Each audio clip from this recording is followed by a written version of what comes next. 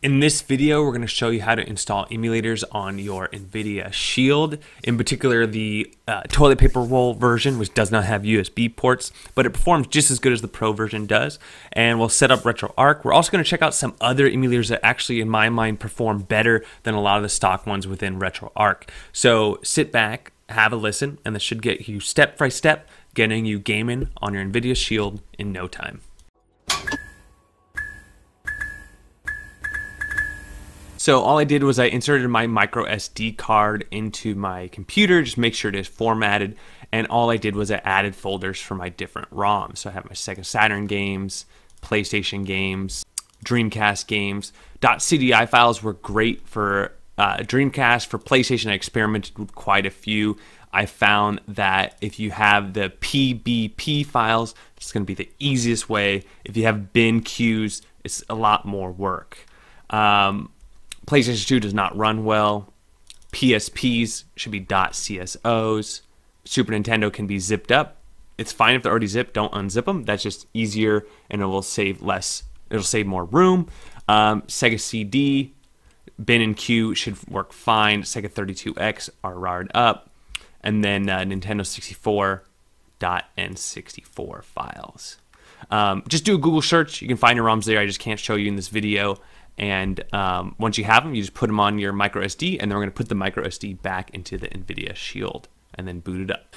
All right, so here I am on my Nvidia Shield, and the first thing you want to do actually is just set up your controller. You are going to need a controller paired up, so just go over to remotes and accessories and then add a new Bluetooth device. You can see over here I have my 8-bit DOE already set up, but it's not connected yet. So what I'll do is I'll just hit start and A on my controller while it tries to find it, and then I'll get a quick rumble, and then I'll see connected there.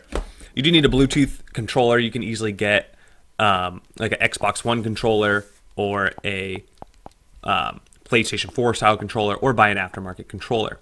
So if you just saw, I went to the Google Play Store, and what we want to do is download RetroArch. We have our ROMs ready. They're in our micro SD card. They're in the actual Nvidia Shield, and then we want to search for RetroArch. Let's click it and go ahead and install. This is going to take a little bit of time. It's asking if I had a gamepad. Yes. So go ahead and get this started. Great. We now have it installed. It's going to ask, would you like to give it access to your external storage? Yes. Allow that so we can get to your ROMs. Should look like this to get started.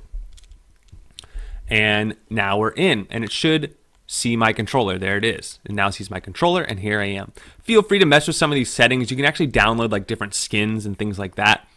But what we're going to do is we're going to go over here to the online updater and then the core updater. And this is where you're going to find all your cores. So if you want to install Daphne, if you're going to have Daphne games and things, install the Daphne core, also known as an emulator. If you're going to be doing like CPS games, like Capcom games, CPS 1, 2, Neo Geo games, MAME, just make sure you have the right arcade set. You can Google online, they'll tell you like which MAME to install for what arcade set you have. Then you're going to get into consoles over here. You got Atari 5200, 7800, Atari Lynx, Jaguar. But for this video, we're going to do the main ones, like the Nintendos, the Genesis, the PSPs, PlayStation, things like that. So I think we haven't missed any yet. Okay, so portables, Nintendo, there you go. Nintendo, you can go ahead and install either this one, or a lot of people like Nestopia. You just click it and it go ahead and install it. For Nintendo 64, you probably want the middle one, MuPin 64 Plus, not the one, the GLES, the second one. So we'll go ahead and install that. And then for Super Nintendo, I like SNES 9X, install that. And then for Sega, this one works really well, the Sega Genesis Plus GX. And then for Sega Saturn, I'm going to show you something different there. For PlayStation, you definitely want to do the rearmed right here. And then PS2 is not going to run very well. And then PSP, I'm actually going to show you something different. Same with Dreamcast. I skipped Dreamcast because I have a different emulator I want to use for that. But you can install Flycast here if you want to stay within RetroArch. So now once you've done that, you now have the emulator installed. Now you just need to install the ROMs. So that's really easy. Just go over here to Plus, scan the directory, and your SD card is actually going to be under storage, and it's going to be the first folder usually, and it's like a letter and a number. You click in there, and there you go. You can see that same file system I was messing with earlier in the video on my computer. The easiest one to do for me would be Sega SNES, and you see I have my box art here and everything. All I would do now is click scan this directory, but I've actually already done it for this video, so you just click A right here, and it's going to go ahead and scan it. So once it's done, it's going to look like this. You go back, and if you see now I have an SNES controller there, because I've scanned the directory, and it's like, hey, you have all these games, and this is pretty much all the SNES games, and it sees the box art as well. Again, you can customize this if you want, but as you see, if I just go ahead and hit run, pick the emulator I want, it should start running the game very easily. And there you go, I'm playing SNES games. Not that crazy.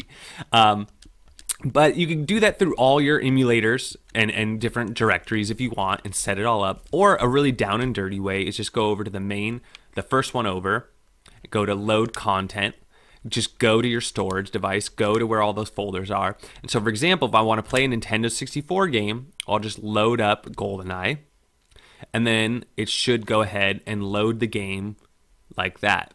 Now it's not as nice as you know, having it all fancy and set up, but this works just fine. Close the content, and I can easily just load content and go from system to system. As long as you install those emulators, I could just go system. So let's say like PlayStation, right? So go ahead and Mortal Kombat Trilogy. With PlayStation, you want PBP files. If you got bin and Q files, you might run into some issues. You might have to reclassify those files. But as you see now, I'm playing PlayStation really easily. Again, if you want content, the actual emulation performance, I made a video just the other day of the performance of these emulators. Another one would have been Mega Drive, Three Ninjas Kick Back, load it. So we're gonna do our Sega emulator we installed, and now we're playing Three Ninjas Kick Back. Okay, so you get the gist of it now. So I want to show you some other systems though. So let's go ahead and quit, and we're gonna go back into our Nvidia Shield. I've added these to my favorites, but to get these, you just go to the Google Play Store. The first one is Yaba Sanshiro. You can find that in the Google Play Store. Just search for it, install it. Once you install it, you'll open it. And this is a great Sega Saturn emulator for the Android and for this one. And so for this, we're actually going to unzip your files so you get a bin and a Q. But let's just say like Mortal Kombat 2, we're going to go ahead and launch the Q file. And there you go. We're playing Sega Saturn games. Great little emulator. I've had really good success with it. And you can easily upscale it. You can stretch your screen. Really great. With Nintendo 64, by the way, I kind of skipped over that pretty fast. You can absolutely upscale your Nintendo 64. And I recently did a whole entire video on that. Next up is PPSSP. I have way more luck and compatibility, and I like the options better using the standalone version, which I installed through the Google Play Store, and I've added it to my favorites here.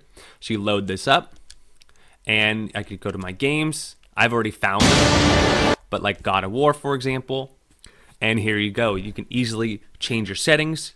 It's in widescreen now. I'm showing my frame rate. If you want to see performance of this particular emulator, I went ahead and did a whole video on that as well, and you can see the performance. But in this video, I'm going to focus on only showing the different emulators and how to set them up. The last one I want to show is Redream, one of my favorite Dreamcast emulators. It is free, or you got to upgrade to premium. It's about $6 for HD. Now, let me go ahead and just pick, for example, Marvel vs. Capcom 2. And as you see here, it's now loading, and we're playing Dreamcast games. Really easy, a great front end. All right, and don't forget, this is an Android device, so as you see here, it has all that stuff still open. You can go ahead and close them out if you want to.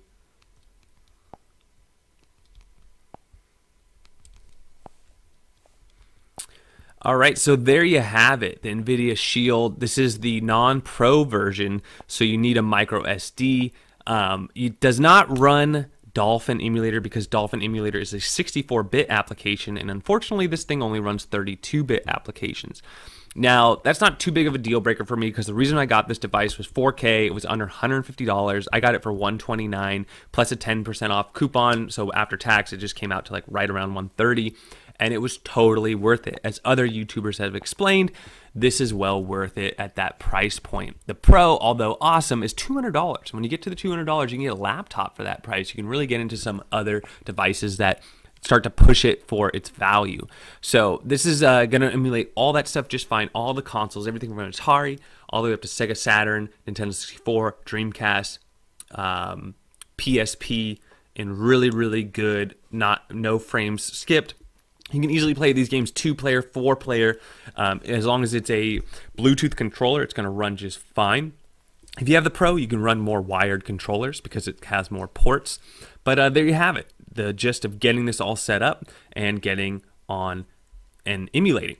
If you do have any questions, please comment below. Don't forget to like and subscribe, and we'll catch you on the next one.